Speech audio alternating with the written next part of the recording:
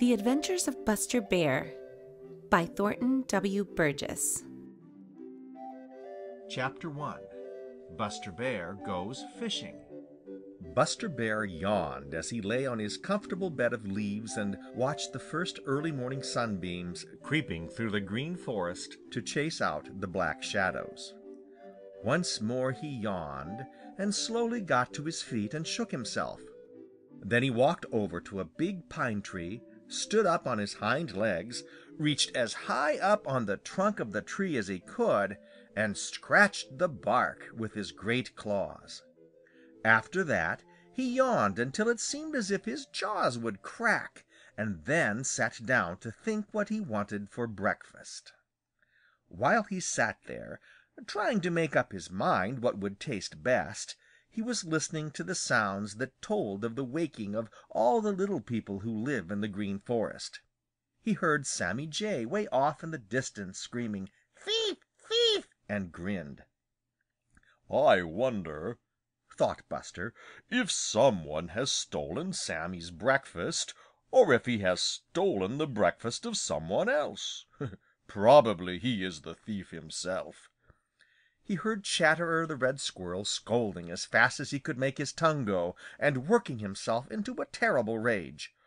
"Must be that Chatterer got out of bed the wrong way this morning," thought he.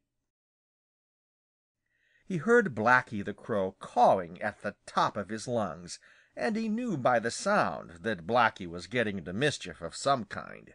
He heard the sweet voices of happy little singers, and they were good to hear.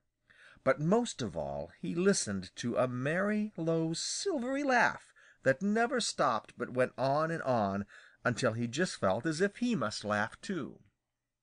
It was the voice of the Laughing Brook, and as Buster listened it suddenly came to him just what he wanted for breakfast. "I'm going fishing," said he in his deep, grumbly, rumbly voice to no one in particular. "Yes, sir, I'm going fishing. I want some fat trout for my breakfast." He shuffled along over to the Laughing Brook and straight to a little pool of which he knew, and as he drew near he took the greatest care not to make the teeniest, weeniest bit of noise. Now it just happened that, early as he was, some one was before Buster Bear. When he came in sight of the little pool, who should he see but another fisherman there, who had already caught a fine fat trout. Who was it? Why, Little Joe Otter, to be sure. He was just climbing up the bank with a fat trout in his mouth. Buster Bear's own mouth watered as he saw it. Little Joe sat down on the bank and prepared to enjoy his breakfast.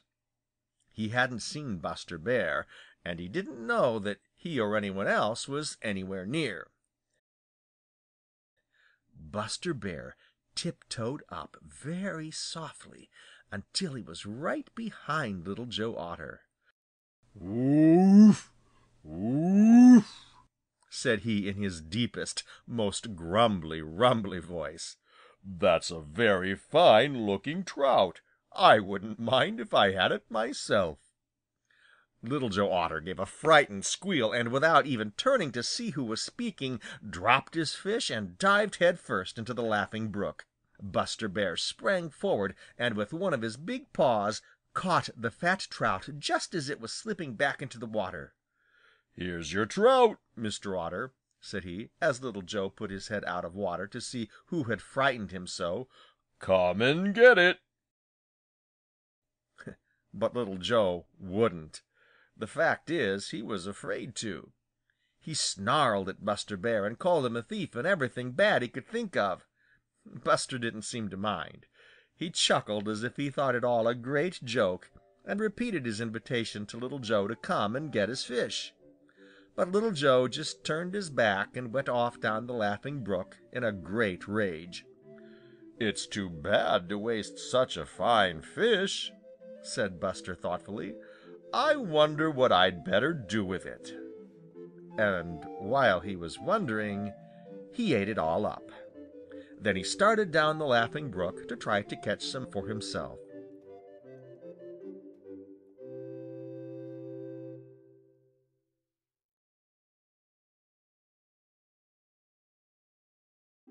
Chapter 2 Little Joe Otter Gets Even with Buster Bear. Little Joe Otter was in a terrible rage. It was a bad beginning for a beautiful day, and Little Joe knew it. But who wouldn't be in a rage if his breakfast was taken from him just as he was about to eat it? Anyway, that is what Little Joe told Billy Mink. Perhaps he didn't tell it quite exactly as it was, but you know he was very badly frightened at the time. "I was sitting on the bank of the Laughing Brook beside one of the little pools," he told Billy Mink, "and was just going to eat a fat trout I had caught when who should come along but that great big bully, Buster Bear. He took that fat trout away from me and ate it just as if it belonged to him. I hate him. If I live long enough, I'm going to get even with him." Of course, that wasn't nice talk and anything but a nice spirit, but Little Joe Otter's temper is sometimes pretty short, especially when he is hungry, and this time he had had no breakfast, you know. Buster Bear hadn't actually taken the fish away from Little Joe, but looking at the matter as Little Joe did, it amounted to the same thing. You see, Buster knew perfectly well when he invited Little Joe to come back and get it that Little Joe wouldn't dare do anything of the kind. "Where is he now?" asked Billy Mink. "He's somewhere up the Laughing Brook. I wish he'd fall in and get drowned," snapped Little Joe. Billy Mink just had to laugh. The idea of great big Buster Bear getting drowned in the Laughing Brook was too funny. There wasn't water enough in it anywhere except down in the Smiling Pool, and that was on the Green Meadows, where Buster had never been known to go. "Let's go see what he is doing," said Billy Mink. At first Little Joe didn't want to, but at last his curiosity got the better of his fear, and he agreed. So the two little brown-coated scamps turned down the Laughing Brook, taking the greatest care to keep out of sight themselves. They had gone only a little way when Billy Mink whispered, "Shh! There he is!" Sure enough, there was Buster Bear sitting close beside a little pool and looking into it very intently. "What's he doing?" asked Little Joe Otter as Buster Bear sat for the longest time without moving. Just then one of Buster's big paws went into the water as quick as a flash and scooped out a trout that had ventured too near. "He's fishing!" exclaimed Billy Mink. And that is just what Buster Bear was doing, and it was very plain to see that he was having great fun. When he had eaten the trout he had caught, he moved along to the next little pool. "They are our fish!" said Little Joe fiercely. "He has no business catching our fish." "I don't see how we're going to stop him," said Billy Mink. "I do!" cried Little Joe, into whose head an idea had just popped. "I'm going to drive all the fish out of the little pools and muddy the water all up. Then we'll see how many fish he will get. Just you watch me get even with Buster Bear." Little Joe slipped swiftly into the water and swam straight to the little pool that Buster Bear would try next. He frightened the fish so that they fled in every direction. Then he stirred up the mud until the water was so dirty that Buster couldn't have seen a fish right under his nose. He did the same thing in the next pool and the next. Buster Bear's fishing was spoiled for that day.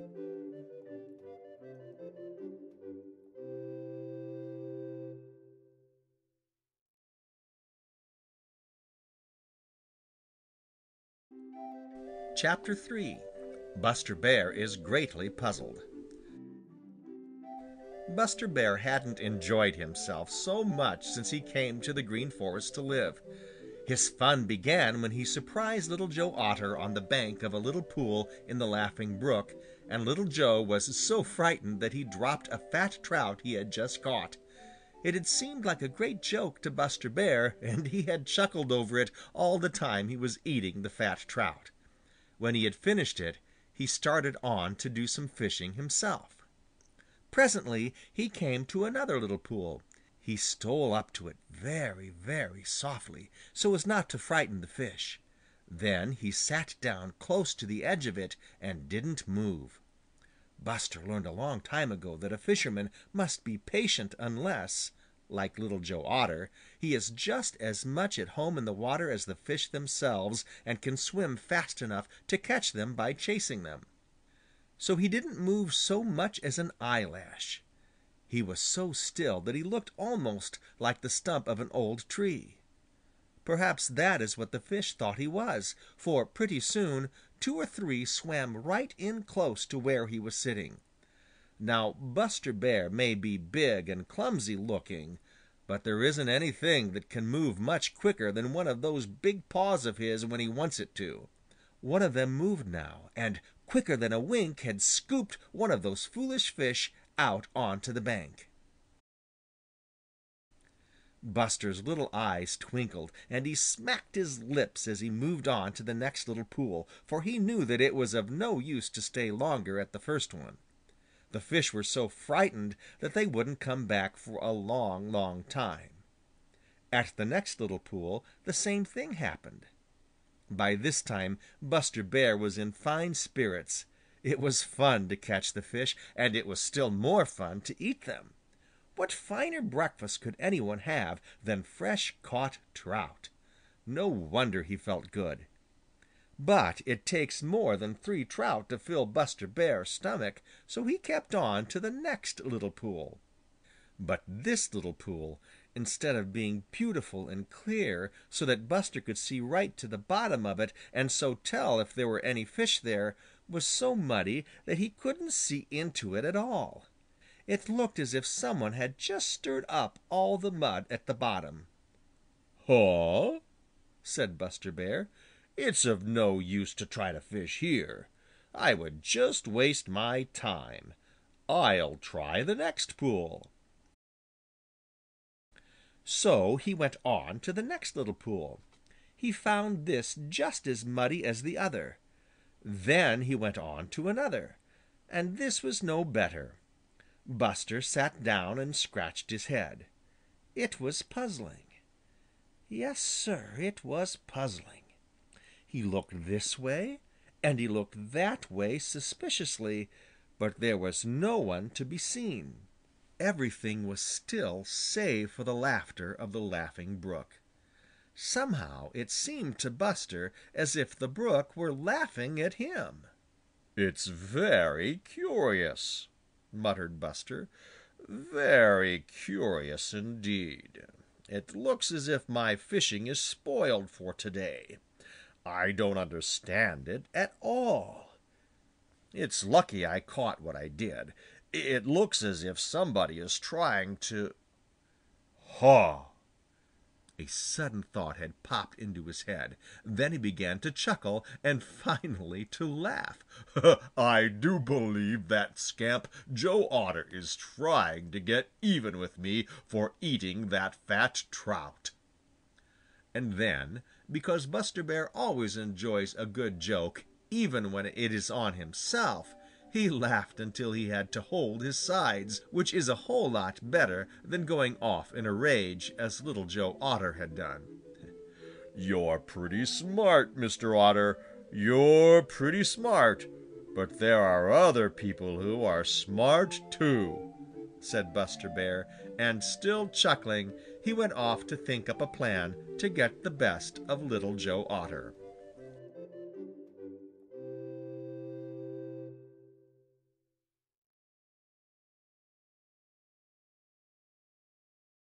Chapter 4. Little Joe Otter Supplies Buster Bear with a Breakfast. Getting even just for spite doesn't always pay. Fact is, it is very apt to work the other way. That is just how it came about that Little Joe Otter furnished Buster Bear with the best breakfast he had had for a long time. He didn't mean to do it. Oh my, no! The truth is, he thought all the time that he was preventing Buster Bear from getting a breakfast. You see, he wasn't well enough acquainted with Buster to know that Buster is quite as smart as he is, and perhaps a little bit smarter. Spite and selfishness were at the bottom of it.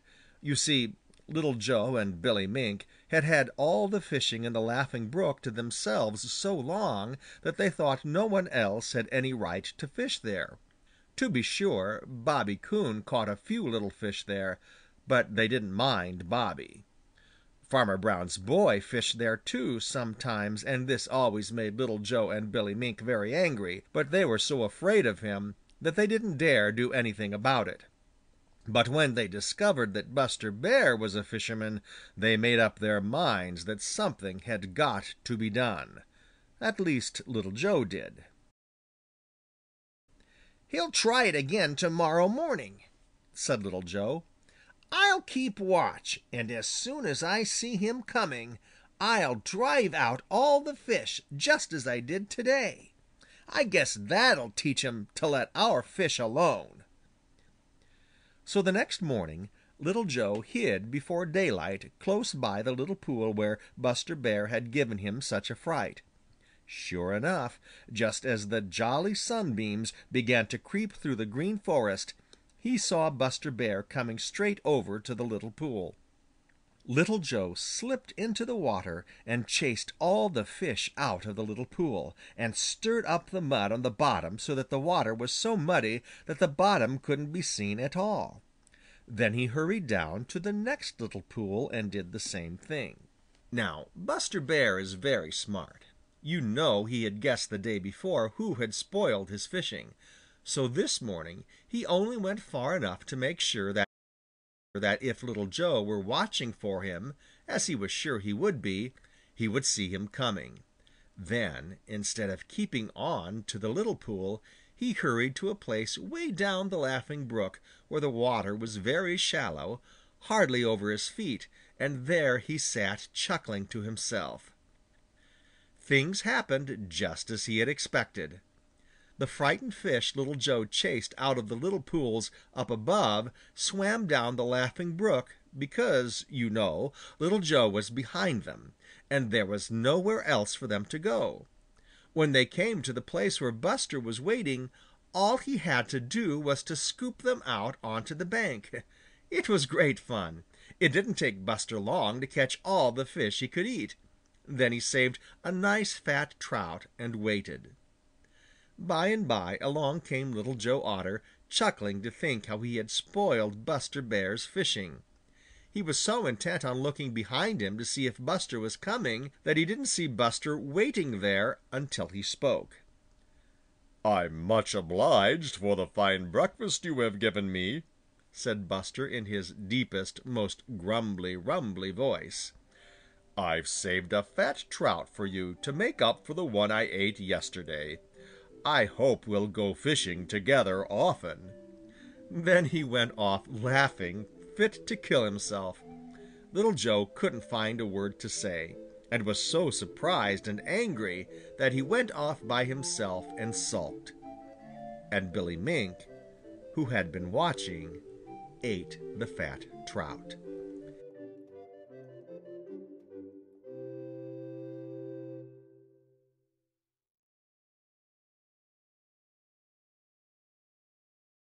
Chapter 5 Grandfather Frog's Common Sense There is nothing quite like common sense to smooth out troubles. People who have plenty of just plain common sense are often thought to be very wise. Their neighbors look up to them and are forever running to them for advice, and they are very much respected. That is the way with Grandfather Frog.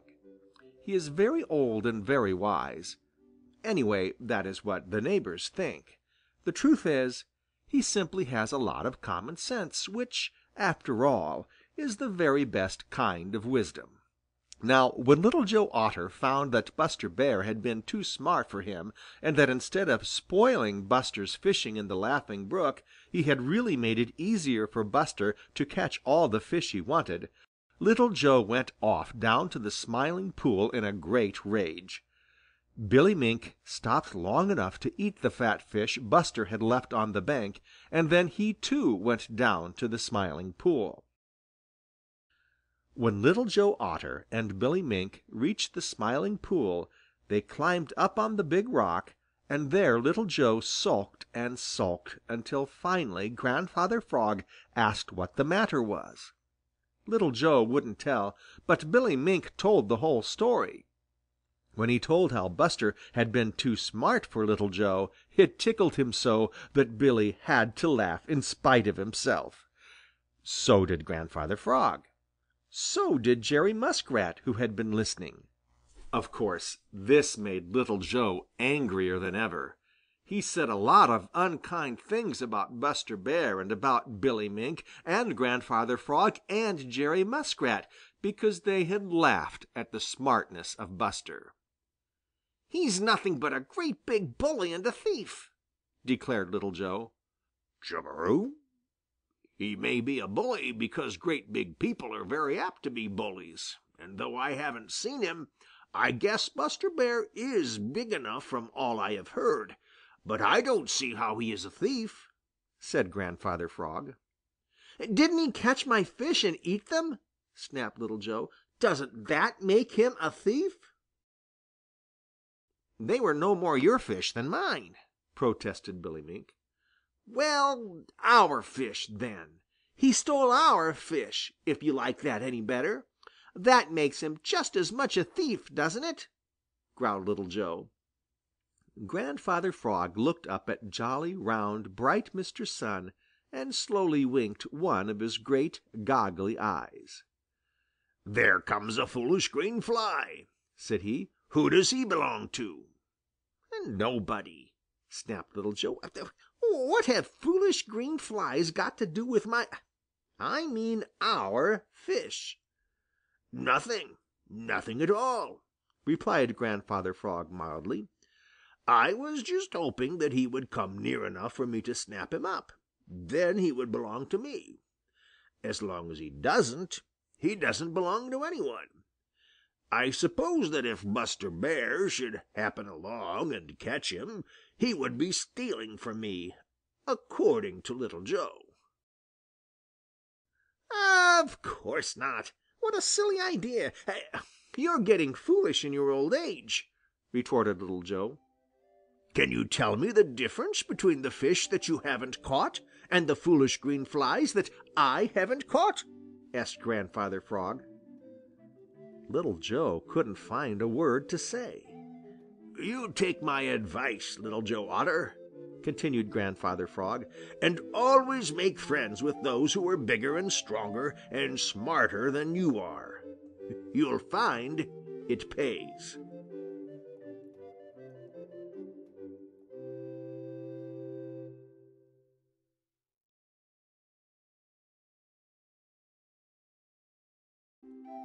Chapter 6 Little Joe Otter Takes Grandfather Frog's Advice.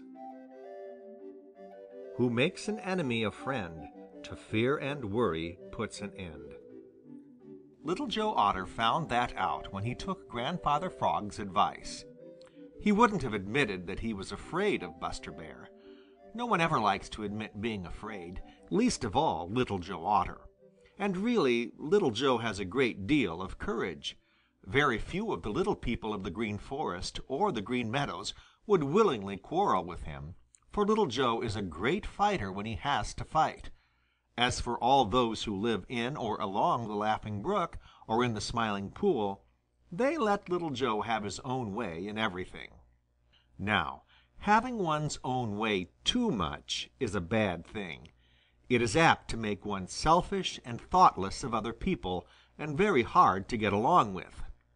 Little Joe Otter had his way too much. Grandfather Frog knew it and shook his head very soberly when Little Joe had been disrespectful to him. "Too bad, too bad, too bad, Chug-a-rum! It is too bad that such a fine young fellow as Little Joe should spoil a good disposition by such selfish heedlessness. Too bad," said he. So, though he didn't let on that it was so, Grandfather Frog really was delighted when he heard how Buster Bear had been too smart for Little Joe Otter. It tickled him so that he had hard work to keep a straight face. But he did, and was as grave and solemn as you please, as he advised Little Joe always to make friends with any one who was bigger and stronger and smarter than he. That was good common sense advice, but Little Joe just sniffed and went off, declaring that he would get even with Buster Bear yet. Now Little Joe is good-natured and full of fun as a rule, and after he had reached home and his temper had cooled off a little, he began to see the joke on himself. How when he had worked so hard to frighten the fish in the little pools of the Laughing Brook so that Buster Bear should not catch any, he had all the time been driving them right into Buster Bear's paws. By and by he grinned, and it was a little sheepish grin at first, but at last it grew into a laugh. "I believe," said Little Joe as he wiped tears of laughter from his eyes, "that Grandfather Frog is right, and that the best thing I can do is to make friends with Buster Bear. I'll try it to-morrow morning." So very early the next morning Little Joe Otter went to the best fishing pool he knew of in the Laughing Brook, and there he caught the biggest trout he could find. It was so big and fat that it made Little Joe's mouth water, for you know fat trout are his favorite food. But he didn't take so much as one bite. Instead, he carefully laid it on an old log where Buster Bear would be sure to see it if he should come along that way. Then he hid near by where he could watch.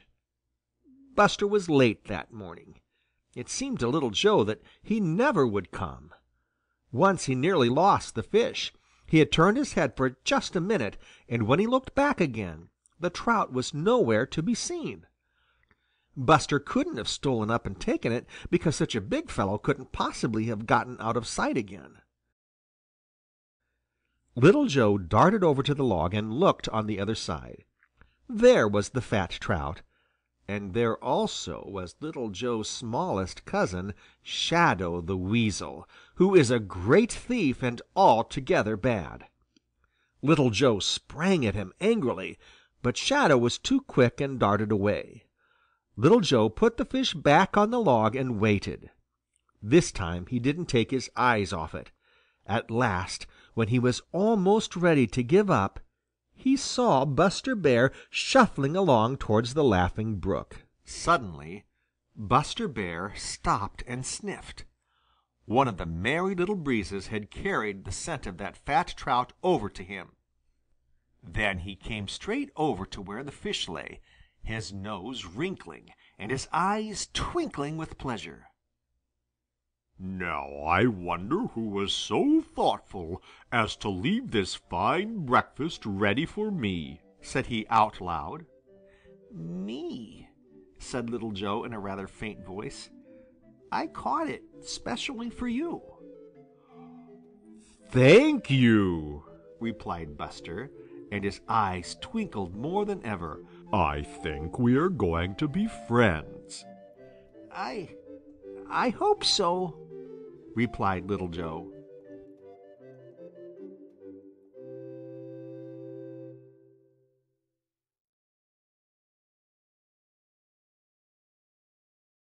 Chapter 7 Farmer Brown's Boy Has No Luck at All.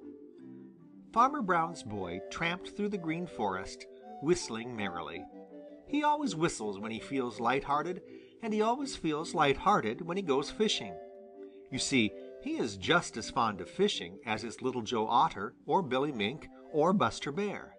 And now he was making his way through the Green Forest to the Laughing Brook, sure that by the time he had followed it down to the Smiling Pool, he would have a fine lot of trout to take home. He knew every pool in the Laughing Brook where the trout loved to hide, did Farmer Brown's boy, and it was just the kind of a morning when the trout should be hungry. So he whistled as he tramped along, and his whistle was good to hear. When he reached the first little pool, he baited his hook very carefully and then, taking the greatest care to keep out of sight of any trout that might be in the little pool, he began to fish. Now, Farmer Brown's boy learned a long time ago that to be a successful fisherman, one must have a great deal of patience, So though he didn't get a bite right away, as he had expected to, he wasn't the least bit discouraged. He kept very quiet and fished, patiently waiting for a foolish trout to take his hook. But he didn't get so much as a nibble. "Either the trout have lost their appetite, or they have grown very wise," muttered Farmer Brown's boy, as after a long time he moved on to the next little pool. There the same thing happened. He was very patient, very, very patient, but his patience brought no reward, not so much as the faintest kind of a nibble. Farmer Brown's boy trudged on to the next pool, and there was a puzzled frown on his freckled face. Such a thing never had happened before. He didn't know what to make of it. All the night before he had dreamed about the delicious dinner of fried trout he would have the next day, and now, well, if he didn't catch some trout pretty soon, that splendid dinner would never be anything but a dream.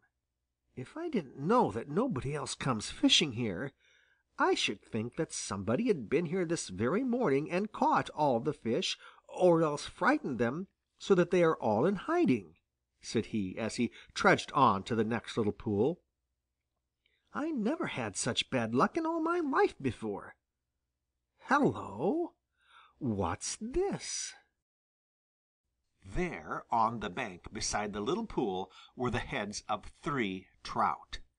Farmer Brown's boy scowled down at them, more puzzled than ever. "Somebody has been fishing here, and they have had better luck than I have," thought he. He looked up the Laughing Brook and down the Laughing Brook and this way and that way, but no one was to be seen. Then he picked up one of the little heads and looked at it sharply. "It wasn't cut off with a knife. It was bitten off!" he exclaimed. "I wonder now if Billy Mink is the scamp who has spoiled my fun." Thereafter he kept a sharp lookout for signs of Billy Mink, but though he found 2 or 3 more trout heads, he saw no other signs and he caught no fish. This puzzled him more than ever. It didn't seem possible that such a little fellow as Billy Mink could have caught or frightened all the fish or have eaten so many. Besides, he didn't remember ever having known Billy to leave heads around that way. Billy sometimes catches more fish than he can eat, but then he usually hides them. The farther he went down the Laughing Brook, the more puzzled Farmer Brown's boy grew. It made him feel very queer. He would have felt still more queer if he had known that all the time 2 other fishermen who had been before him were watching him and chuckling to themselves. They were Little Joe Otter and Buster Bear.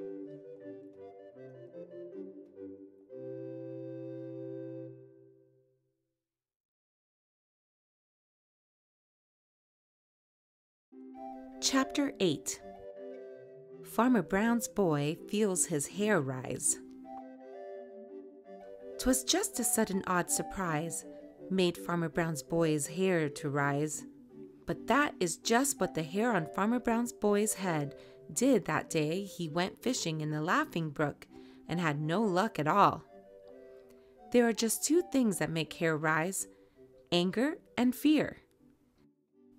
Anger sometimes makes the hair on the back and neck of Bowser the Hound and of some other little people bristle and stand up. And you know the hair on the tail of Black Kitty stands on end until her tail looks twice as big as it really is. Both anger and fear make it do that, but there is only one thing that can make the hair on the head of Farmer Brown's boy rise, and as it isn't anger, of course, it must be fear. It never had happened before. You see, there isn't much of anything that Farmer Brown's boy is really afraid of. Perhaps he wouldn't have been afraid this time if it hadn't been for the surprise of what he found. You see, when he found the heads of those trout on the bank, he knew right away that someone else had been fishing, and that was why he couldn't catch any. But it didn't seem possible that little Billy Mink could have eaten all those trout. And Farmer Brown's boy didn't once think of Little Joe Otter, and so he was very, very much puzzled. He was turning it all over in his mind and studying what it could mean. when he came to a little muddy place on the bank of the Laughing Brook, and there he saw something that made his eyes look as if they would pop right out of his head. And it was right then when he felt his hair rise. Anyway, that is what he said when he told about it afterward. What was it he saw? What do you think? Why, it was a footprint in the soft mud. Yes, sir, that's what it was, and all it was. But it was the biggest footprint Farmer Brown's boy had ever seen, and it looked as if it had been made only a few minutes before. It was the footprint of Buster Bear. Now, Farmer Brown's boy didn't know that Buster Bear had come down to the Green Forest to live. He never had heard of a bear being in the Green Forest. And so he was so surprised that he had hard work to believe his own eyes. And he had a queer feeling all over, a little chilly feeling, although it was a warm day. Somehow, he didn't feel like meeting Buster Bear. If he had had his terrible gun with him, it might have been different, but he didn't. And so he suddenly made up his mind that he didn't want to fish any more that day. He had a funny feeling, too, that he was being watched. Although he couldn't see anymore, he was being watched. Little Joe Otter and Buster Bear were watching him and taking the greatest care to keep out of his sight. All the way home through the Green Forest, Farmer Brown's boy kept looking behind him, and he didn't draw a long breath until he reached the edge of the Green Forest. He hadn't run, but he had wanted to. "Huh?" said Buster Bear to Little Joe Otter. "I believe he was afraid." And Buster Bear was just exactly right.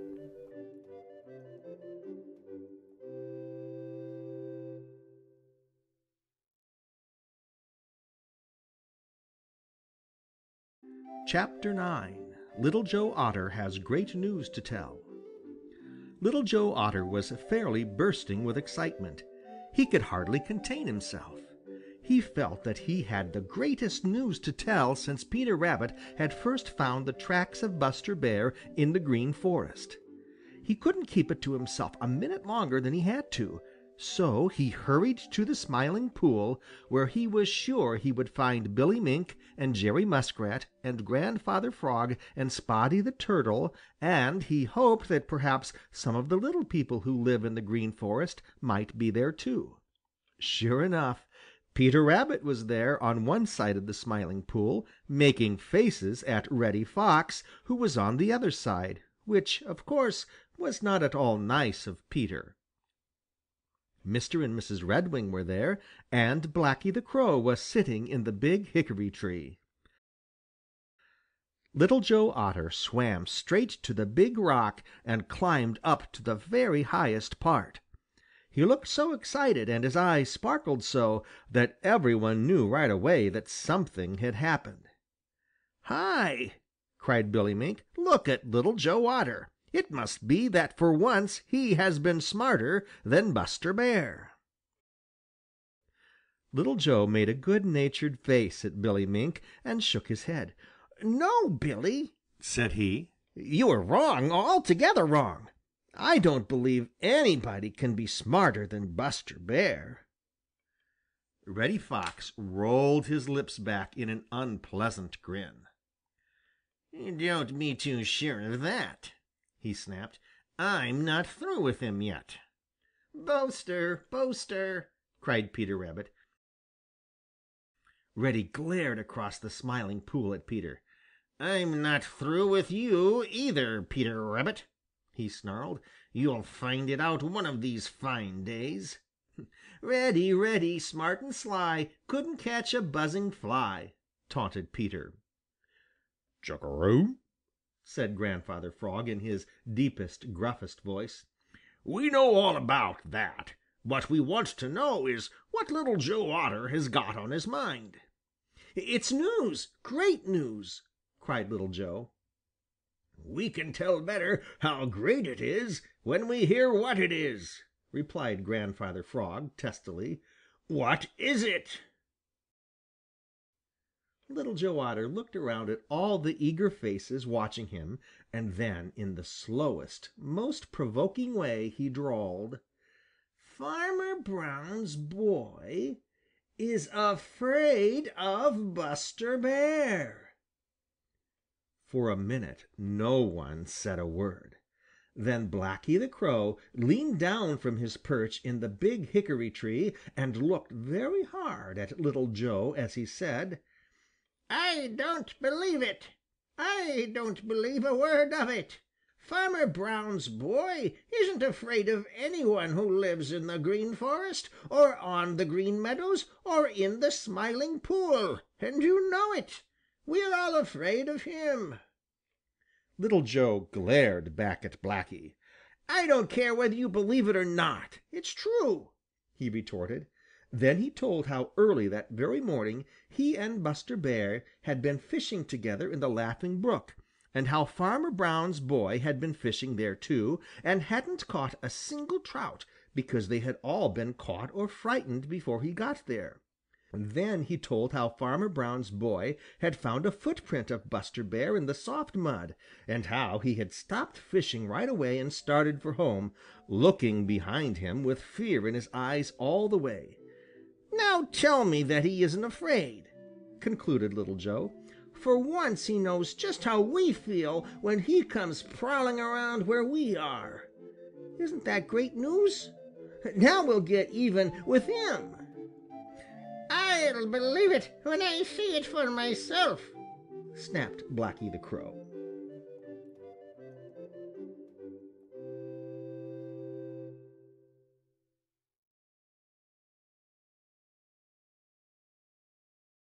Chapter 10. Buster Bear Becomes a Hero.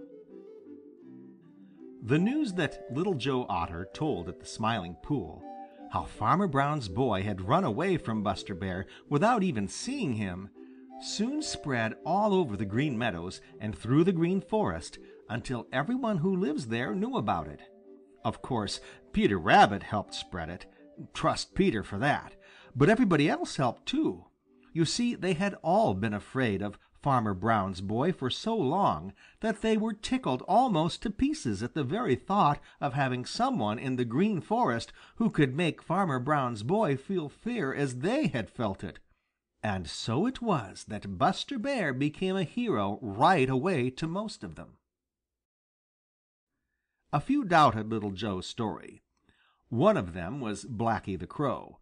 Another was Reddy Fox. Blacky doubted because he knew Farmer Brown's boy so well that he couldn't imagine him afraid. Reddy doubted because he didn't want to believe. You see, he was jealous of Buster Bear, and at the same time he was afraid of him. So Reddy pretended not to believe a word of what Little Joe Otter had said, and he agreed with Blacky that only by seeing Farmer Brown's boy afraid could he ever be made to believe it. But nearly everybody else believed it, and there was great rejoicing. Most of them were afraid of Buster, very much afraid of him, because he was so big and strong. But they were still more afraid of Farmer Brown's boy, because they didn't know him or understand him, and because in the past he had tried to catch some of them in traps and had hunted some of them with his terrible gun. So now they were very proud to think that one of their own number actually had frightened him, and they began to look on Buster Bear as a real hero. They tried in ever so many ways to show him how friendly they felt, and went quite out of their way to do him favors. Whenever they met one another, all they could talk about was the smartness and the greatness of Buster Bear. "Now I guess Farmer Brown's boy will keep away from the Green Forest, and we won't have to be all the time watching out for him," said Bobby Coon as he washed his dinner in the Laughing Brook, for you know he is very neat and particular. "And he won't dare set any more traps for me," gloated Billy Mink. "I wish Brer Bear would go up to Farmer Brown's henhouse and scare Farmer Brown's boy so that he would keep away from there. It would be a favor to me which I certainly would appreciate," said Unc' Billy Possum when he heard the news. "Let's all go together and tell Buster Bear how much obliged we are for what he has done," proposed Jerry Muskrat. "That's a splendid idea!" cried Little Joe Otter. "We'll do it right away." Caw, caw, caw, broke in Blacky the Crow. I say, let's wait and see for ourselves if it is all true. Of course it's true, snapped Little Joe Otter.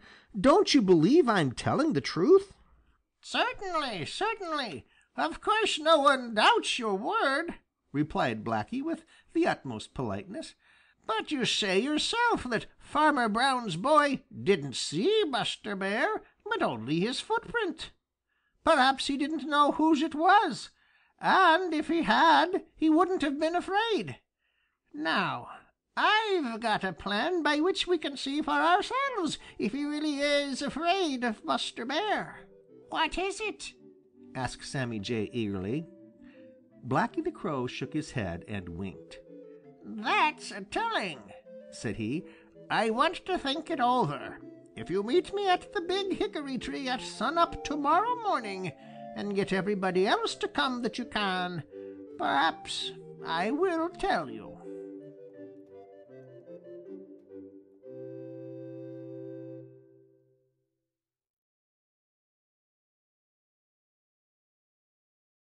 Chapter 11.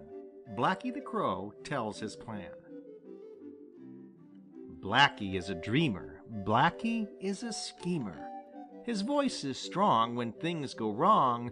Blacky is a screamer. It's a fact. Blacky the Crow is forever dreaming and scheming, and almost always it is of mischief. He is one of the smartest and cleverest of all the little people of the Green Meadows and the Green Forest, and all the others know it. Blacky likes excitement.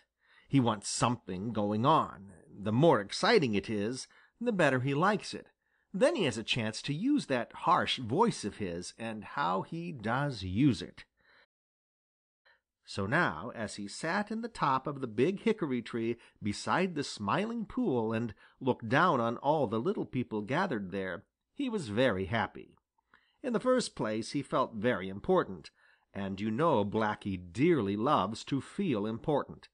They had all come at his invitation to listen to a plan for seeing for themselves if it were really true that Farmer Brown's boy was afraid of Buster Bear. On the big rock in the Smiling Pool sat Little Joe Otter, Billy Mink, and Jerry Muskrat.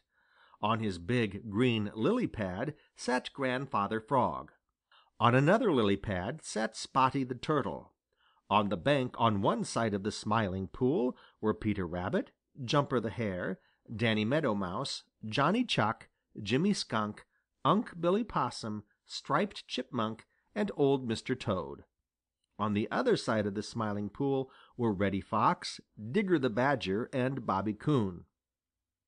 In the big hickory tree were Chatterer the Red Squirrel, Happy Jack the Gray Squirrel, and Sammy Jay. Blacky waited until he was sure that no one else was coming. Then he cleared his throat very loudly and began to speak. "Friends," said he.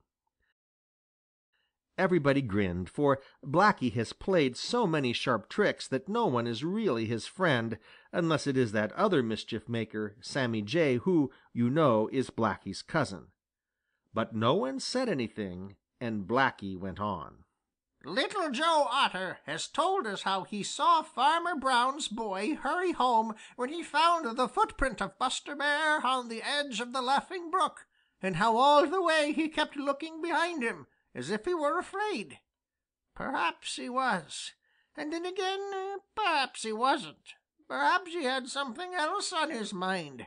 You have made a hero of Buster Bear because you believe Little Joe's story. Now, I don't say that I don't believe it, but I do say that I will be a lot more sure that Farmer Brown's boy is afraid of Buster when I see him run away myself. Now, here is my plan. Tomorrow morning, very early, Sammy Jay and I will make a great fuss near the edge of the Green Forest. Farmer Brown's boy has a lot of curiosity, and he will be sure to come over to see what it is all about. Then we will lead him to where Buster Bear is. If he runs away, I will be the first to admit that Buster Bear is as great a hero as some of you seem to think he is. "It is a very simple plan, and if you will all hide where you can watch, you will be able to see for yourselves if Little Joe Otter is right. Now, what do you say?" Right away everybody began to talk at the same time. It was such a simple plan that everybody agreed to it, and it promised to be so exciting that everybody promised to be there. That is, everybody but Grandfather Frog and Spotty the Turtle, who didn't care to go so far away from the Smiling Pool. So it was agreed that Blacky should try his plan the very next morning.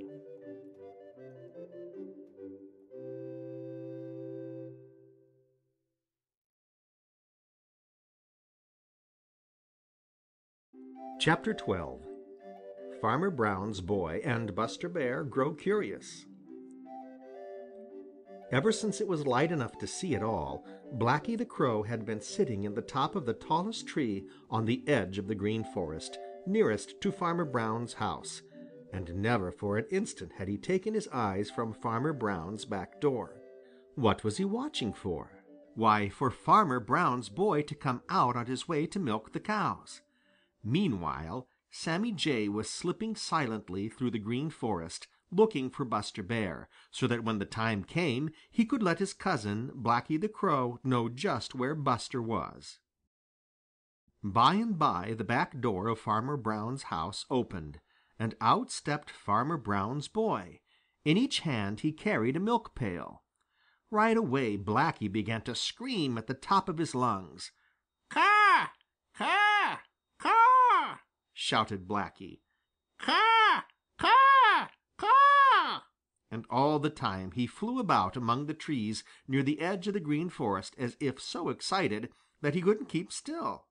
Farmer Brown's boy looked over there as if he wondered what all the fuss was about, as indeed he did, but he didn't start to go over and see. No, Sir, he started straight for the barn.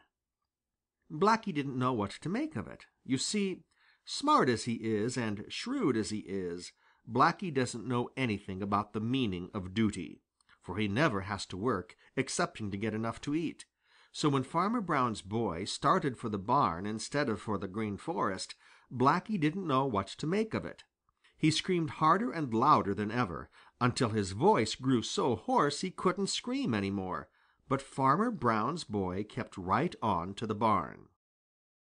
"I'd like to know what you're making such a fuss about, Mr. Crow, but I've got to feed the cows and milk them first," said he. Now, all this time the other little people of the Green Forest and the Green Meadows had been hiding where they could see all that went on. When Farmer Brown's boy disappeared in the barn, Chatterer the Red Squirrel snickered right out loud. "Ha, ha, ha! And this is a great plan of yours, Blacky! Ha, ha, ha!" he shouted. Blacky couldn't find a word to say. He just hung his head, which is something Blacky seldom does. "Perhaps if we wait until he comes out again, he will come over here," said Sammy Jay, who had joined Blacky. So it was decided to wait. It seemed as if Farmer Brown's boy never would come out, but at last he did. Blacky and Sammy Jay at once began to scream and make all the fuss they could. Farmer Brown's boy took the 2 pails of milk into the house. Then out he came and started straight for the Green Forest.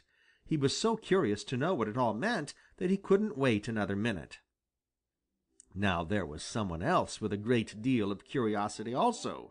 He had heard the screaming of Blacky the Crow and Sammy Jay, and he had to know what it was all about. So at the same time Farmer Brown's boy started for the Green Forest, this other listener started towards the place where Blacky and Sammy were making such a racket. He walked very softly so as not to make a sound. It was Buster Bear.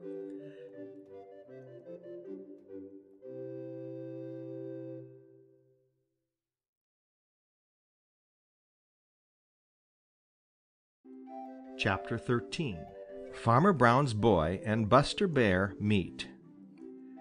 If you should meet with Buster Bear while walking through the wood, what would you do? Now tell me true. I'd run the best I could. That is what Farmer Brown's boy did when he met Buster Bear, and a lot of the little people of the Green Forest and some from the Green Meadows saw him. When Farmer Brown's boy came hurrying home from the Laughing Brook without any fish one day, and told about the great footprint he had seen in a muddy place on the bank deep in the Green Forest, and had said he was sure that it was the footprint of a bear, he had been laughed at. Farmer Brown had laughed and laughed. "Why," said he, "there hasn't been a bear in the Green Forest for years and years, not since my own grandfather was a little boy. And that, you know, was a long, long, long time ago. If you want to find Mr. Bear, you will have to go to the Great Woods. I don't know who made that footprint, but it certainly couldn't have been a bear. I think you must have imagined it." Then he had laughed some more, all of which goes to show how easy it is to be mistaken and how foolish it is to laugh at things you really don't know about. Buster Bear had come to live in the Green Forest, and Farmer Brown's boy had seen his footprint. But Farmer Brown laughed so much and made fun of him so much that at last his boy began to think that he must have been mistaken after all. So when he heard Blacky the Crow and Sammy Jay making a great fuss near the edge of the Green Forest, he never once thought of Buster Bear as he started over to see what was going on. When Blacky and Sammy saw him coming, they moved a little farther into the Green Forest, still scheming in the most excited way. They felt sure that Farmer Brown's boy would follow them, and they meant to lead him to where Sammy had seen Buster Bear that morning. Then they would find out for sure if what Little Joe Otter had said was true, that Farmer Brown's boy really was afraid of Buster Bear.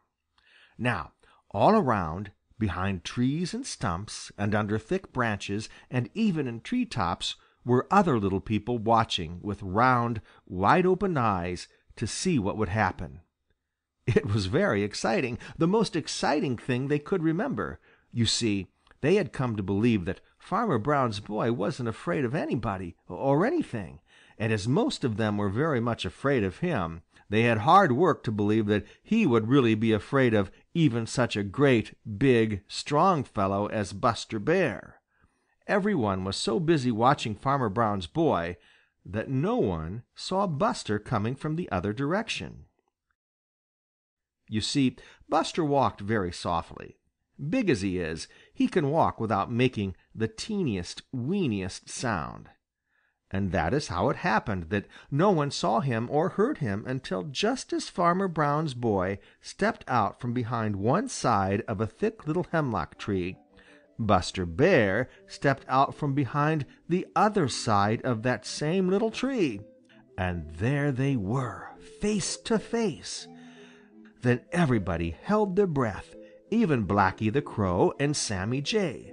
For just a little minute it was so still there in the Green Forest that not the least little sound could be heard. What was going to happen?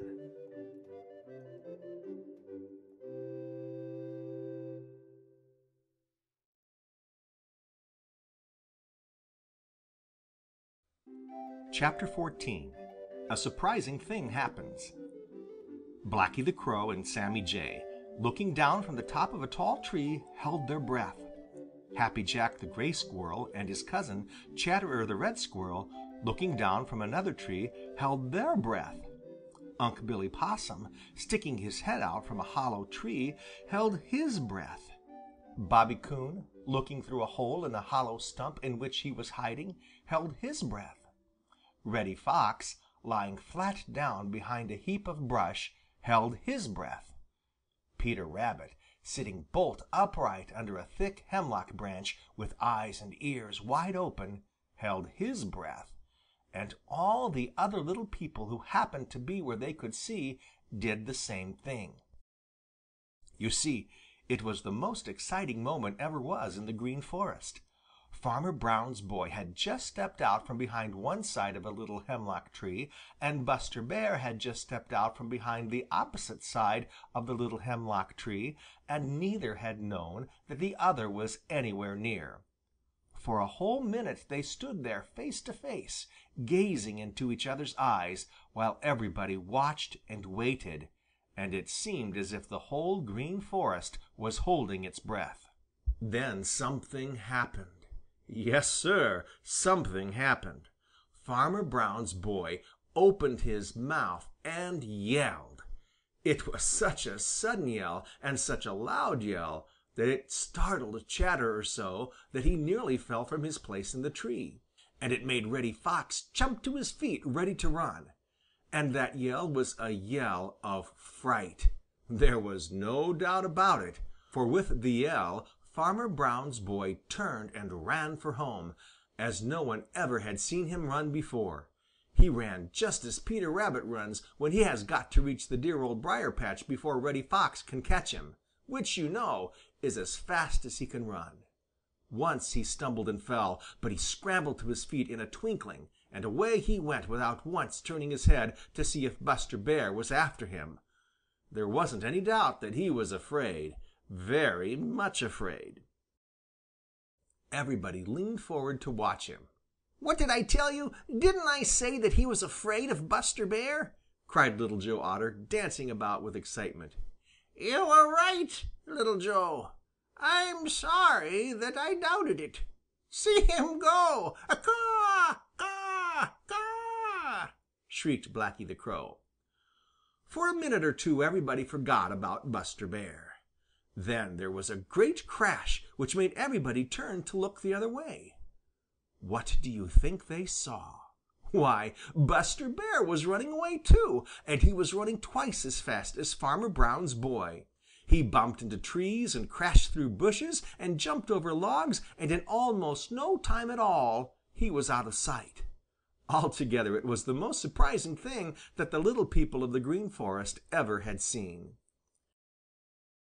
Sammy Jay looked at Blacky the Crow, and Blacky looked at Chatterer, and Chatterer looked at Happy Jack, and Happy Jack looked at Peter Rabbit, and Peter Rabbit looked at Unc' Billy Possum, and Unc' Billy Possum looked at Bobby Coon, and Bobby looked at Johnny Chuck, and Johnny looked at Reddy Fox, and Reddy looked at Jimmy Skunk, and Jimmy looked at Billy Mink, and Billy looked at Little Joe Otter, and for a minute nobody could say a word.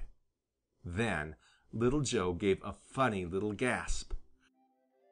Why, said he, "I believe Buster Bear is afraid too." Unc' Billy Possum chuckled.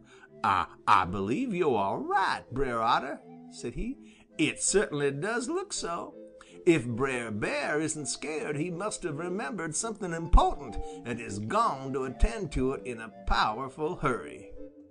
Then everybody began to laugh.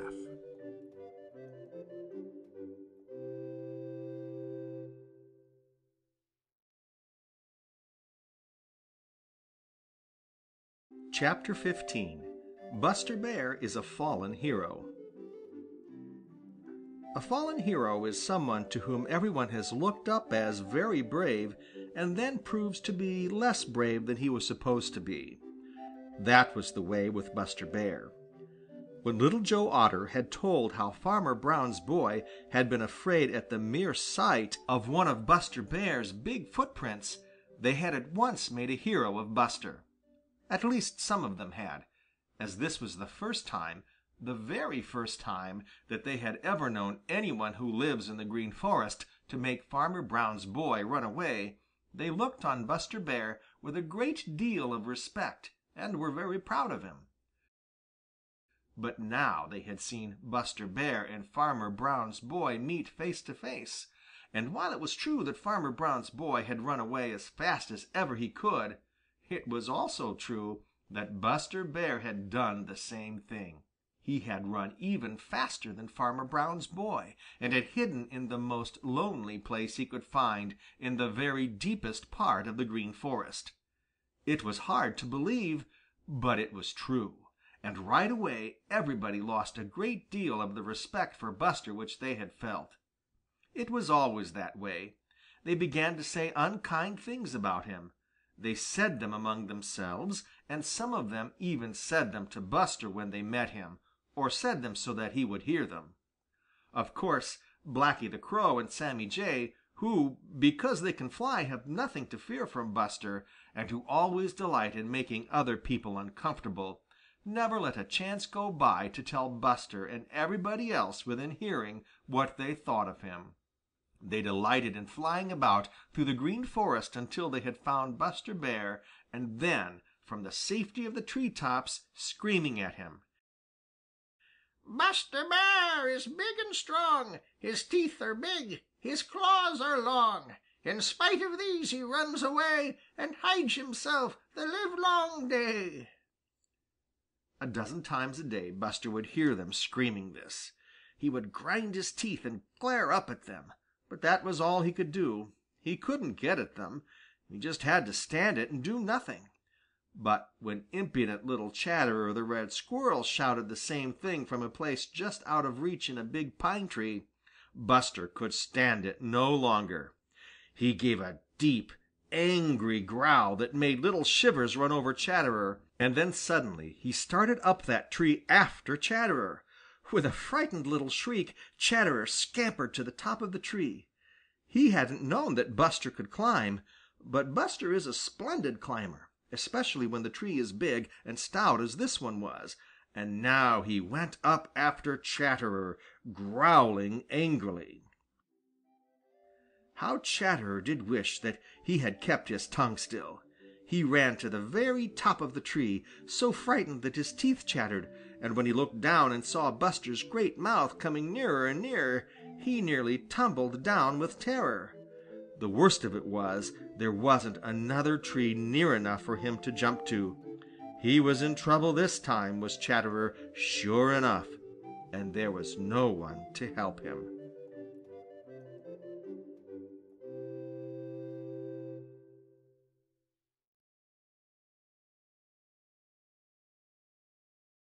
Chapter 16. Chatterer the Red Squirrel Jumps for His Life. It isn't very often that Chatterer the Red Squirrel knows fear. That is one reason that he is so often impudent and saucy. But once in a while a great fear takes possession of him, as when he knows that Shadow the Weasel is looking for him.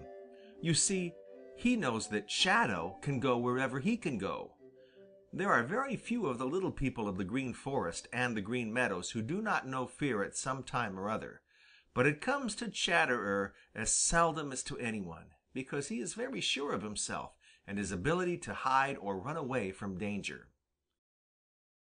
But now, as he clung to a little branch near the top of a tall pine tree in the Green Forest and looked down at the big sharp teeth of Buster Bear drawing nearer and nearer, and listened to the deep, angry growls that made his hair stand on end, Chatterer was too frightened to think. If only he had kept his tongue still instead of saying hateful things to Buster Bear. If only he had known that Buster Bear could climb a tree. If only he had chosen a tree near enough to other trees for him to jump across. But he had said hateful things. He had chosen to sit in a tree which stood quite by itself, and Buster Bear could climb. Chatterer was in the worst kind of trouble, and there was no one to blame but himself. That is usually the case with those who get into trouble. Nearer and nearer came Buster Bear, and deeper and angrier sounded his voice.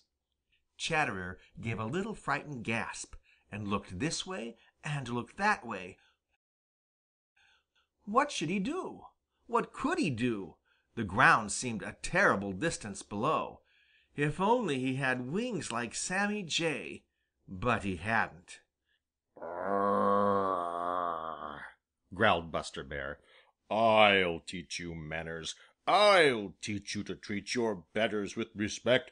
I'll swallow you whole. That's what I'll do. Grrr. Oh, cried Chatterer.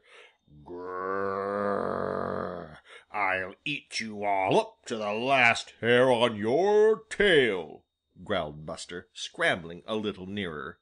Oh, oh, cried Chatterer, and ran out to the very tip of the little branch to which he had been clinging.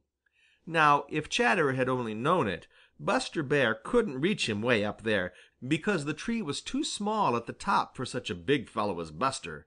But Chatterer didn't think of that. He gave one more frightened look down at those big teeth, then he shut his eyes and jumped straight out for the far-away ground. It was a long, long, long way down to the ground, and it certainly looked as if such a little fellow as Chatterer must be killed. But Chatterer had learned from Old Mother Nature that she had given him certain things to help him at just such times, and one of them is the power to spread himself very flat. He did it now. He spread his arms and legs out just as far as he could, and that kept him from falling as fast and as hard as he otherwise would have done, because being spread out so flat that way, the air held him up a little. And then there was his tail, that funny little tail he is so fond of jerking when he scolds. This helped him too. It helped him keep his balance and keep from turning over and over. Down, down, down he sailed and landed on his feet. Of course, he hit the ground pretty hard, and for just a second he quite lost his breath. But it was only for a second, and then he was scurrying off as fast as a frightened squirrel could. Buster Bear watched him and grinned. "I didn't catch him that time," he growled, "but I guess I gave him a good fright and taught him a lesson."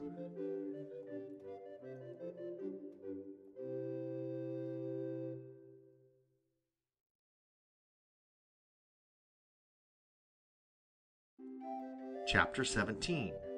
Buster Bear Goes Berrying. Buster Bear is a great hand to talk to himself when he thinks no one is around to overhear. It's a habit. However, it isn't a bad habit unless it is carried too far. Any habit becomes bad if it is carried too far. Suppose you had a secret, a real secret, something that nobody else knew and that you didn't want anybody else to know. And suppose you had the habit of talking to yourself. You might, without thinking, tell that secret out loud to yourself, and someone might, just might happen to overhear. Then there wouldn't be any secret. That is the way that a habit which isn't bad in itself can become bad when it is carried too far. Now Buster Bear had lived by himself in the Great Woods so long that this habit of talking to himself had grown and grown. He did it just to keep from being lonesome. Of course, when he came down to the Green Forest to live, he brought all his habits with him. That is one thing about habits. You always take them with you wherever you go. So Buster brought this habit of talking to himself down to the Green Forest, where he had many more neighbors than he had in the Great Woods. Let me see. What is there to tempt my appetite?" said Buster in his deep, grumbly-rumbly voice. "I find my appetite isn't what it ought to be. I need a change. Yes, sir, I need a change. There is something I ought to have at this time of year, and I haven't got it. There is something that I used to have and don't have now. Ha! I know. I need some fresh fruit. That's it, fresh fruit. It must be about berry time now, and I'd forgotten all about it. My, how good some berries would taste! Now if I were back up there in the Great Woods, I could have all I could eat. Makes my mouth water just to think of it. There ought to be some in the Old Pasture. There ought to be a lot of them there. If I wasn't afraid that some one would see me, I'd go up there." Buster sighed. Then he sighed again. The more he thought about those berries he felt sure were growing in the Old Pasture, the more he wanted some. It seemed to him that never in all his life had he wanted berries as he did now. He wandered about uneasily. He was hungry, hungry for berries and nothing else. By and by he began to talk to himself again. If I wasn't afraid of being seen, I'd go up to the Old Pasture this very minute. Seems as if I could taste those berries." He licked his lips hungrily as he spoke, then his face brightened. "I know what I'll do. I'll go up there at the very first peep of day to-morrow. I can eat all I want and get back to the Green Forest before there is any danger that Farmer Brown's boy or any one else I'm afraid of will see me. That's just what I'll do. My, I wish to-morrow morning would hurry up and come." Now, though Buster didn't know it, someone had been listening. And that someone was none other than Sammy Jay. When at last Buster lay down for a nap, Sammy flew away, chuckling to himself. "I believe I'll visit the Old Pasture to-morrow morning myself," thought he. "I have an idea that something interesting may happen if Buster doesn't change his mind." Sammy was on the lookout very early the next morning. The first Jolly Little Sunbeams had only reached the Green Meadows and had not started to creep into the Green Forest when he saw a big, dark form steal out of the Green Forest where it joins the Old Pasture. It moved very swiftly and silently, as if in a great hurry. Sammy knew who it was. It was Buster Bear, and he was going berrying. Sammy waited a little until he could see better. Then he too started for the Old Pasture.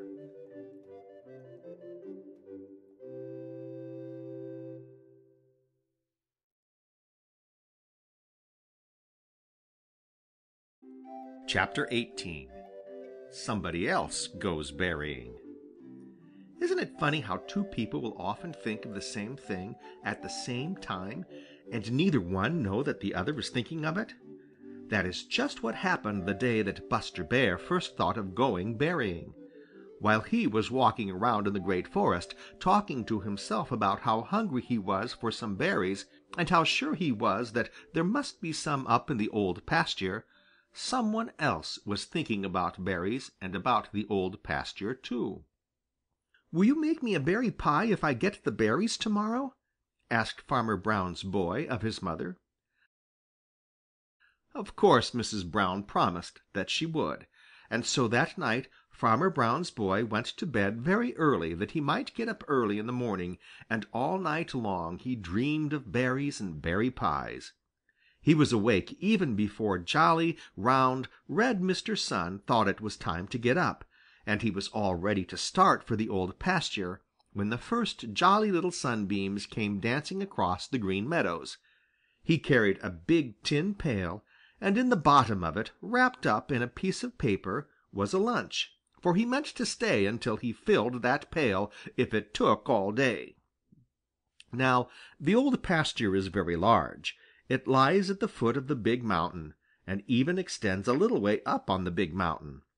There is room in it for many people to pick berries all day long without even seeing each other, unless they roam about a great deal. You see, the bushes grow very thick there, and you cannot see very far in any direction. Jolly, round, red Mr. Sun had climbed a little way up in the sky by the time Farmer Brown's boy reached the Old Pasture, and was smiling down on all the Great World, and all the Great World seemed to be smiling back. Farmer Brown's boy started to whistle, and then he stopped. "If I whistle," thought he, "everybody will know just where I am, and will keep out of sight, and I never can get acquainted with folks if they keep out of sight." You see, Farmer Brown's boy was just beginning to understand something that Peter Rabbit and the other little people of the Green Meadows and the Green Forest learned almost as soon as they learned to walk, that if you don't want to be seen, you mustn't be heard. So he didn't whistle as he felt like doing, and he tried not to make a bit of noise as he followed an old cow path towards a place where he knew the berries grew thick and oh so big, and all the time he kept his eyes wide open, and he kept his ears open too. That is how he happened to hear a little cry, a very faint little cry. If he had been whistling, he wouldn't have heard it at all. He stopped to listen, He never had heard a cry just like it before. At first he couldn't make out just what it was or where it came from, but one thing he was sure of, and that was that it was a cry of fright. He stood perfectly still and listened with all his might. There it was again. "Help! Help! Help!" And it was very faint and sounded terribly frightened. He waited a minute or two, but heard nothing more. Then he put down his pail and began a hurried look here, there, and everywhere.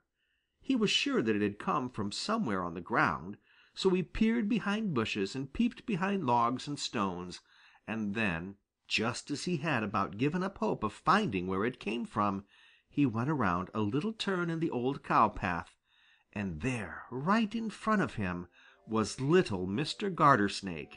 And what do you think he was doing? Well, I don't like to tell you, but he was trying to swallow one of the children of Stickytoes the Tree Toad. Of course, Farmer Brown's boy didn't let him. He made little Mr. Gartersnake set Master Stickytoes free and held Mr. Gartersnake until Master Stickytoes was safely out of reach.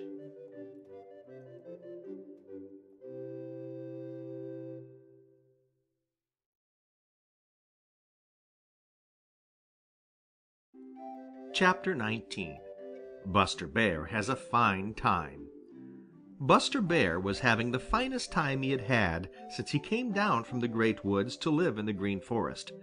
To be sure, he wasn't in the Green Forest now, but he wasn't far from it. He was in the Old Pasture, one edge of which touches one edge of the Green Forest. And where do you think he was in the Old Pasture? Why, right in the middle of the biggest patch of the biggest blueberries he ever had seen in all his life. Now if there is any one thing that Buster Bear had rather have above another, it is all the berries he can eat, unless it be honey. Nothing can quite equal honey in Buster Bear's mind, but next to honey, give him berries. He isn't particular what kind of berries. Raspberries, blackberries, or blueberries, either kind will make him perfectly happy. My, but these are good, he mumbled in his deep, grumbly, rumbly voice as he sat on his haunches stripping off the berries greedily. His little eyes twinkled with enjoyment, and he didn't mind at all if now and then he got leaves and some green berries in his mouth with the big ripe berries. He didn't try to get them out. Oh my, no, he just chomped them all up together and patted his stomach from sheer delight. Now Buster had reached the Old Pasture just as jolly, round, red Mr. Sun had crept out of bed, and he had fully made up his mind that he would be back in the Green Forest before Mr. Sun had climbed very far up in the blue, blue sky. You see, big as he is and strong as he is, Buster Bear is very shy and bashful, and he has no desire to meet Farmer Brown or Farmer Brown's boy or any other of those two-legged creatures called men. It seems funny, but he actually is afraid of them, and he had a feeling that he was a great deal more likely to meet one of them in the Old Pasture than deep in the Green Forest. So when he started to look for berries, he made up his mind that he would eat what he could in a great hurry and get back to the Green Forest before Farmer Brown's boy was more than out of bed. But when he found those berries he was so hungry that he forgot his fears and everything else. They tasted so good that he just had to eat and eat and eat.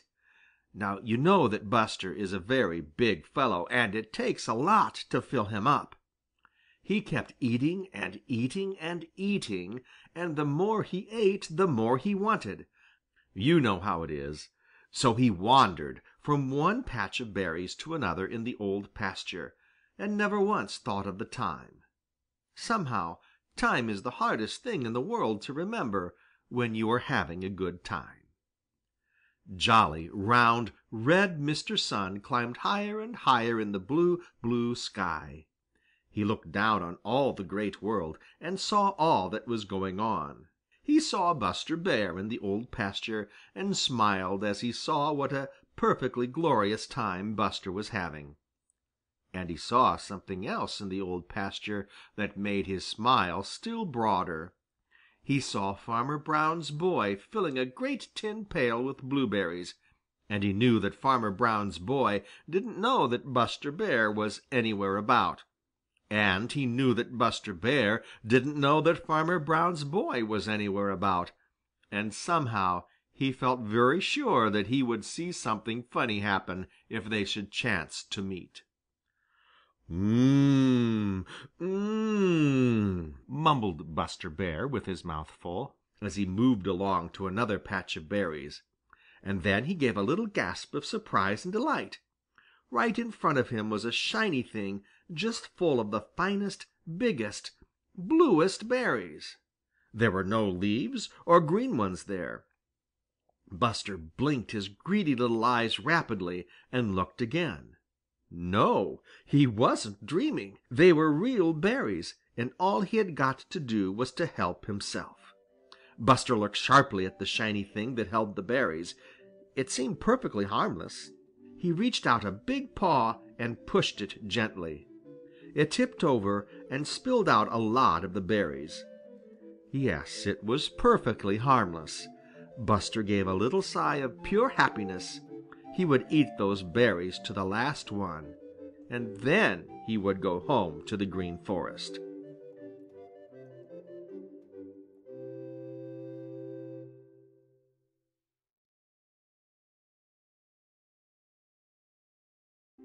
Chapter 20. Buster Bear Carries Off the Pail of Farmer Brown's Boy. The question is, did Buster Bear steal Farmer Brown's boy's pail? To steal is to take something which belongs to someone else. There is no doubt that he stole the berries that were in the pail when he found it, for he deliberately ate them. He knew well enough that someone must have picked them, for whoever heard of blueberries growing in tin pails? So there is no doubt that when Buster took them, he stole them. But with the pail it was different. He took the pail, but he didn't mean to take it. In fact, he didn't want that pail at all. You see, it was this way. When Buster found that big tin pail brimming full of delicious berries in the shade of that big bush in the Old Pasture, he didn't stop to think whether or not he had a right to them. Buster is so fond of berries that from the very second that his greedy little eyes saw that pailful, he forgot everything but the feast that was waiting for him right under his very nose. He didn't think anything about the right or wrong of helping himself. There before him were more berries than he had ever seen together at one time in all his life, and all he had to do was to eat and eat and eat. And that is just what he did do. Of course he upset the pail, but he didn't mind a little thing like that. When he had gobbled up all the berries that rolled out, he thrust his nose into the pail to get all that were left in it. Just then he heard a little noise, as if someone were coming. He threw up his head to listen, and somehow, he never did know just how, the handle of the pail slipped back over his ears and caught there. This was bad enough, but to make matters worse, just at that very minute he heard a shrill, angry voice shout, "Hi there! Get out of there!" He didn't need to be told whose voice that was. It was the voice of Farmer Brown's boy. Right then and there Buster nearly had a fit. There was that awful pail fast over his head so that he couldn't see a thing. Of course, that meant that he couldn't run away, which was the thing of all things he most wanted to do, for big as he is and strong as he is, Buster is very shy and bashful when human beings are around. He growled and whined and squealed. He tried to back out of the pail and couldn't. He tried to shake it off and couldn't. He tried to pull it off, but somehow he couldn't get hold of it. Then there was another yell. If Buster hadn't been so frightened himself, he might have recognized that second yell as one of fright, for that is what it was. You see, Farmer Brown's boy had just discovered Buster Bear. When he had yelled the first time, he had supposed that it was one of the young cattle who live in the Old Pasture all summer. But when he saw Buster, he was just as badly frightened as Buster himself. In fact, he was too surprised and frightened even to run. After that second yell, he just stood still and stared. Buster clawed at that awful thing on his head more frantically than ever. Suddenly it slipped off so that he could see. He gave one frightened look at Farmer Brown's boy, and then with a mighty woof, he started for the Green Forest as fast as his legs could take him, and this was very fast indeed, let me tell you. He didn't stop to pick out a path, but just crashed through the bushes as if they were nothing at all, just nothing at all. But the funniest thing of all is this. He took that pail with him. Yes, sir, Buster Bear ran away with the big tin pail of Farmer Brown's boy. You see, when it slipped off his head, the handle was still around his neck, and there he was running away with a pail hanging from his neck. He didn't want it. He would have given anything to get rid of it. But he took it because he couldn't help it. And that brings us back to the question. Did Buster steal Farmer Brown's boy's pail? What do you think?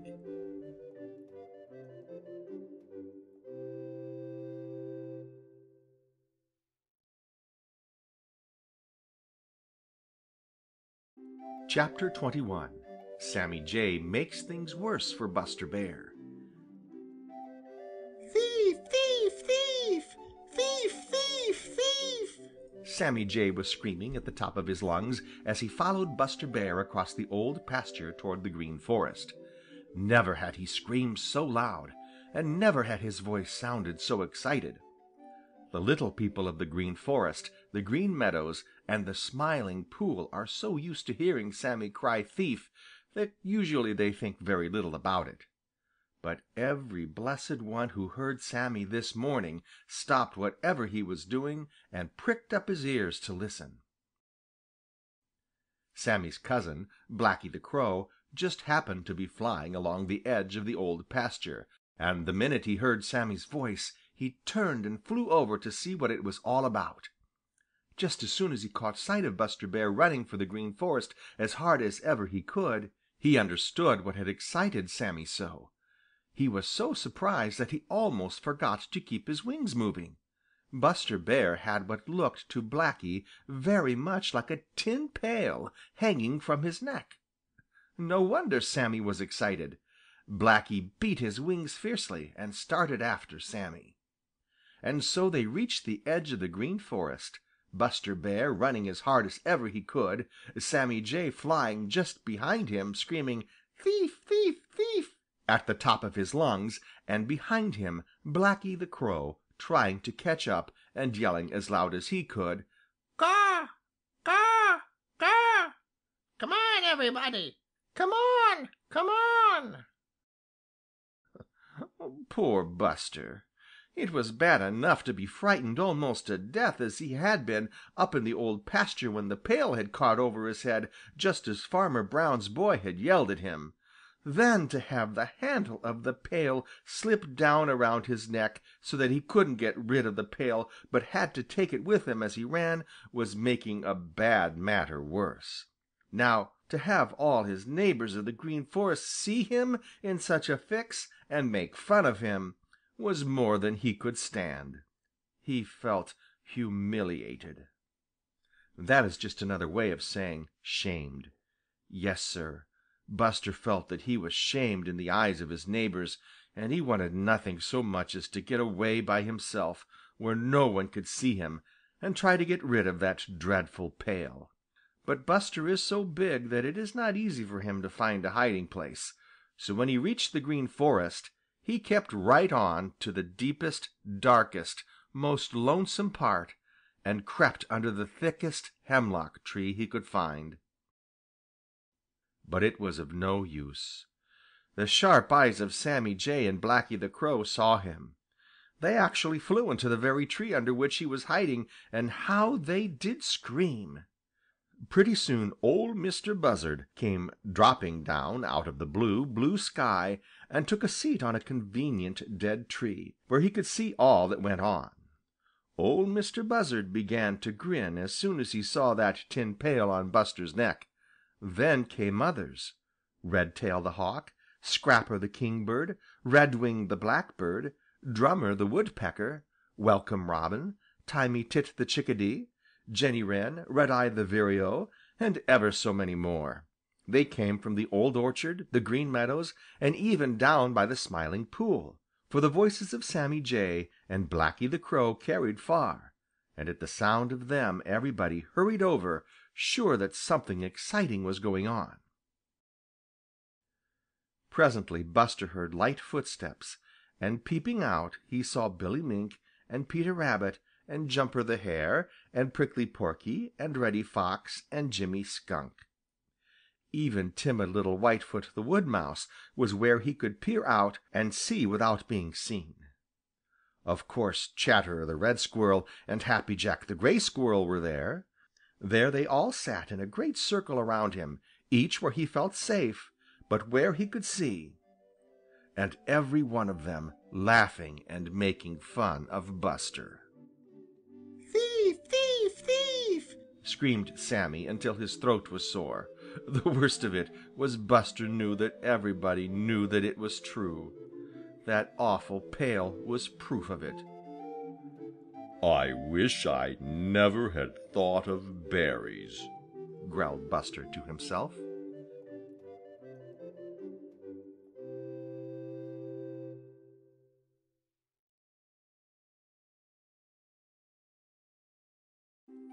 Chapter 22. Buster Bear has a fit of temper. A temper is a bad, bad thing when once it gets away. There's nothing quite at all like it to spoil a pleasant day. Buster Bear was in a terrible temper. Yes, sir, Buster Bear was having the worst fit of temper ever seen in the Green Forest, and the worst part of it all was that all his neighbors of the Green Forest and a whole lot from the Green Meadows and the Smiling Pool were also there to see it. It is bad enough to give way to temper when you are all alone and there is no one to watch you. But when you let temper get the best of you right where others see you, oh dear, dear, it certainly is a sorry sight. Now, ordinarily Buster is one of the most good-natured persons in the world. It takes a great deal to rouse his temper. He isn't 1/10 so quick-tempered as Chatterer the Red Squirrel or Sammy Jay or Reddy Fox. But when his temper is aroused and gets away from him, then watch out. It seemed to Buster that he had had all that he could stand that day, and a little more. First had come the fright back there in the Old Pasture. Then the pail had slipped down behind his ears and held fast, so he had run all the way to the Green Forest with it hanging about his neck. This was bad enough, for he knew just how funny he must look, and besides it was very uncomfortable. But to have Sammy Jay call everybody within hearing to come and see him was more than he could stand. It seemed to Buster as if everybody who lives in the Green Forest, on the Green Meadows, or around the Smiling Brook was sitting around his hiding place, laughing and making fun of him. It was more than any self-respecting bear could stand. With a roar of anger, Buster Bear charged out of his hiding place. He rushed this way and that way. He roared with all his might. He was very terrible to see. Those who could fly flew. Those who could climb climbed, and those who were swift of foot ran. A few who could neither fly nor climb nor run fast hid and lay shaking and trembling for fear that Buster would find them. In less time than it takes to tell about it, Buster was alone. At least, he couldn't see any one. Then he vented his temper on the tin pail. He cuffed at it and pulled at it all the time, growling angrily. He lay down and clawed at it with his hind feet. At last the handle broke, and he was free. He shook himself. Then he jumped on the helpless pail. With a blow of a big paw he sent it clattering against a tree. He tried to bite it. Then he once more fell to knocking it this way and that way until it was pounded flat, and no one would ever have guessed that it had once been a pail. Then, and not till then, did Buster recover his usual good nature. Little by little, as he thought it all over, a look of shame crept into his face. I guess it wasn't the fault of that thing. I ought to have known to keep my head out of it," he said slowly and thoughtfully. "You got no more than you deserve for stealing Farmer Brown's boy's berries," said Sammy Jay, who had come back and was looking on from the top of the tree. "You ought to know by this time that no good comes of stealing." Buster Bear looked up and grinned, and there was a twinkle in his eye.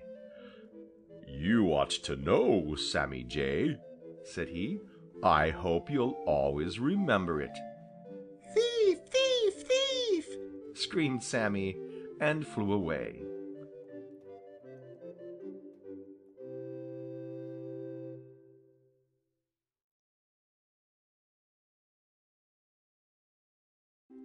Chapter 23.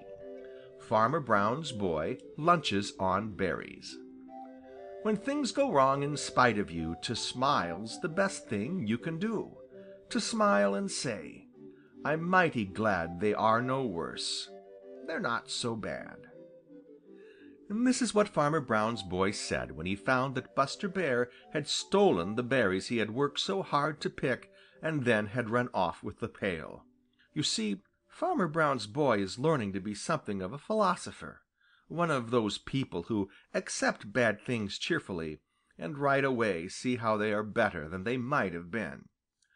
When he had first heard some one in the bushes where he had hidden his pail of berries, he had been very sure that it was one of the cows or young cattle who live in the Old Pasture during the summer. He had been afraid that they might stupidly kick over the pail and spill the berries, and he had hurried to drive whoever it was away. It hadn't entered his head that it could be anybody who would eat those berries.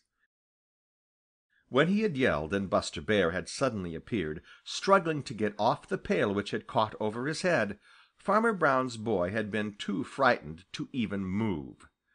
Then he had seen Buster tear away through the brush, even more frightened than he was, and right away his courage had begun to come back. "If he is so afraid of me, I guess I needn't be afraid of him," said he. "I've lost my berries, but it is worth it to find out that he is afraid of me. There are plenty more on the bushes, and all I've got to do is pick them. It might be worse." He walked over to the place where the pail had been, and then he remembered that when Buster ran away he had carried the pail with him, hanging about his neck. He whistled. It was a comical little whistle of chagrin as he realized that he had nothing in which to put more berries, even if he picked them. "It's worse than I thought," cried he. "That bear has cheated me out of that berry pie my mother promised me." Then he began to laugh as he thought of how funny Buster Bear had looked with the pail about his neck, and then because, he is learning to be a philosopher, he once more repeated, "It might have been worse. Yes, indeed, it might have been worse. That bear might have tried to eat me instead of the berries. I guess I'll go eat that lunch I left back by the spring, and then I'll go home. I can pick berries some other day." Chuckling happily over Buster Bear's great fright, Farmer Brown's boy tramped back to the spring where he had left 2 thick sandwiches on a flat stone when he started to save his pail of berries. "My, but those sandwiches will taste good," thought he. "I'm glad they are big and thick. I never was hungrier in my life. Hello!" This he exclaimed right out loud, for he had just come in sight of the flat stone where the sandwiches should have been, and they were not there. No, Sir, there wasn't so much as a crumb left of those 2 thick sandwiches. You see, Old Man Coyote had found them and gobbled them up while Farmer Brown's boy was away. But Farmer Brown's boy didn't know anything about Old Man Coyote.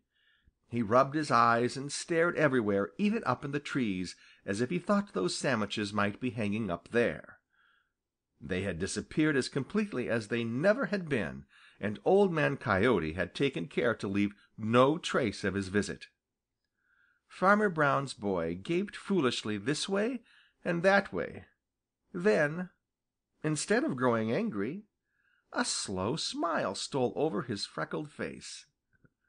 "I guess someone else was hungry too," he muttered. "Wonder who it was. I guess this old pasture is no place for me today.